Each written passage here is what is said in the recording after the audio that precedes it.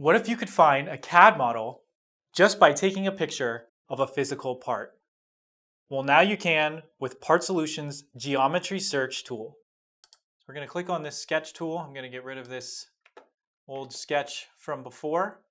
And then all I have to do is pull in a picture with an image of the part. I'm just going to select what actually is part of the part here. So you can see that that's looking pretty good actually. A basic shape outline. So now we can search our database of parts based on that. Okay, so now we have this list of parts and there's quite a few of them in here. So this does definitely narrow it down, but this is from an ABB supplier catalog. It's actually a Dodge bearing. And so, we can use some of these text searches. And on the front of this part, it says 205. So I'm just going to try typing in 205 and see if we can get anything. So here we go. We've got this grip tight part. And then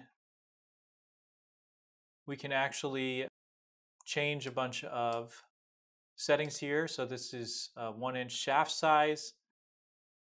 Measured that. So this looks like the part that we were searching for. So we're able to get the CAD model for this part just by searching for a picture. And this could be used for your internal parts, or it can be used to search our 800 plus supplier catalogs. To find out how you can use PARTsolutions Geometry Search to find parts faster, click the link to sign up for a webinar. We'll see you there.